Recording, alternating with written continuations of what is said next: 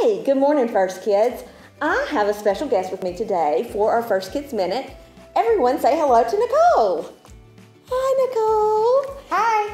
Nicole, I have invited you here today to ask you, is there something that you are very, very passionate about in your life and that you love to talk about? Yes. Do you think that you could talk about it nonstop for 30 seconds and just give us like what you would call the elevator pitch of what you're very passionate about? Yeah, I think I could do that. Okay, great. So I'm gonna set a timer, all right? So 30 seconds, nonstop. What is your topic? Being yourself. Like your authentic self? Your authentic self. Okay, so Nicole, if you'll just go ahead and we'll start this timer and go. It's hard to be yourself. Sometimes you compare yourself to other people, right? And it's hard to know what you're good at. Like I said, it's hard to know what you're good at when other people are good at it too.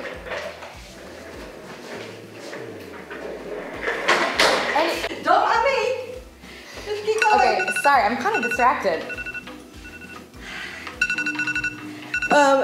Nicole, what happened there? I thought you were going to give us 30 seconds on, authentic self. What was the problem? Yeah, I mean, I felt like I was a little distracted.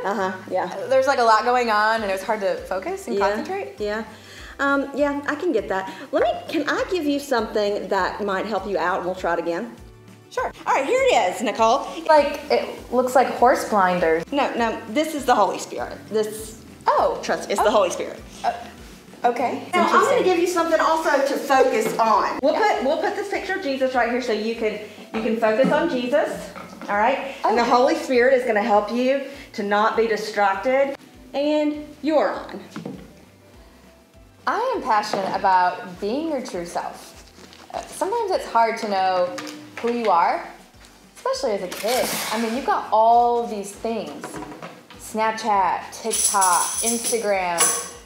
But really, we just need to look inside of ourselves and be who you want to be. Be who you are. Be who God put you on this earth to be. Whether you're smart, or you like sports, or you like to play instruments, or anything. Hey, that was really awesome. Thanks. I want you to keep the Holy Spirit with you, but you can take the Holy Spirit off. Oh. I was trying so hard to distract you, and I feel like I was distracted from my task, being inspired by what you had to say about being your authentic self. Thank you for sharing that with us today. Of course. So First Kids, today our pastors are talking about John chapter 15 and starting in verse 18.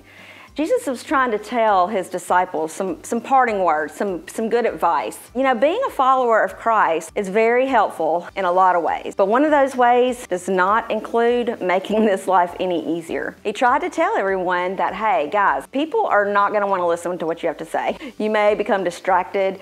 You may lose focus. People might not like hearing what you have to say. They may hate you. And Jesus is like, I know how that feels. I had the same thing happen to me. So he tells us keep the faith and to call on the Holy Spirit to help keep us focused. So we can do that, right? Jesus did it as an example for us to follow.